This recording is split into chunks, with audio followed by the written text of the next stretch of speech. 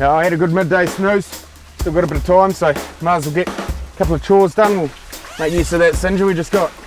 Can you give me a hand, Jake? Yeah, mate. I haven't singed a pig for a while since I was out the Chathams, but yeah, excited about having some singed pork again. Yeah, so we're just basically taking the hair off for a start, and then if you've ever seen a scalded pig, the skin will start to bubble and we can scrape it off. Sort of cleans up and takes all the dirty skin off, and yeah, you get a nice smoky flavour with the pork after this too. Yeah, so being hot and dry in the summer here, we're doing this in the creek with no scrub around. We've also got a fire extinguisher here just in case. Yeah, last thing we want is to set the farmer's place on light. Big fires in Blenheim here at the moment, so yeah, you do have to be safety conscious while you're doing these sort of things.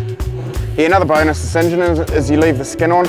I mean, when you skin them, often you take quite a bit of the fat off at the same time, so with singeing you keep all the fat that the pig has on it, so it makes for a really good roast or chops or whatever you're having. And it seals in the flavour and that real good too, eh? And keeps it moist. Yeah. Yeah, another bonus is you get that crackling if you really want it. Some people love crackling on a roasted pork. Yeah, first time using the singer, it's certainly a goodie. You can adjust the flame on it quite a bit, so. Yeah, we're not to singe off that majestic tash of yours. Yeah, turn the torch around, you reckon? It should be quicker than a shaver anyway. I think I'm going to stop skinning pigs now, that's so easy. Sort of then you don't get hairs in your roast. So I'm just knocking them off first, and then we'll do the bubble. Okay, so we've taken off most of the hair now. Now we just want to take off this layer of skin, so I'm just gonna hit it with a torch until it bubbles and scrape it away.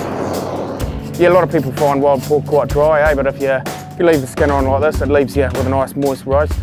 That's the singeing done, so now we're just going to chuck a bit of water over it and scrape it down so it's nice and clean for in the oven. So this just takes off a bit of that grime and a bit of the smoke, nice and clean.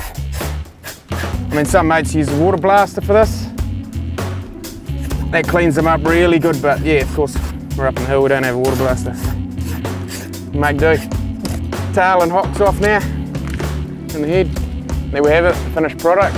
Hopefully tonight we can get a good boar to go with the good eating pigs we've got.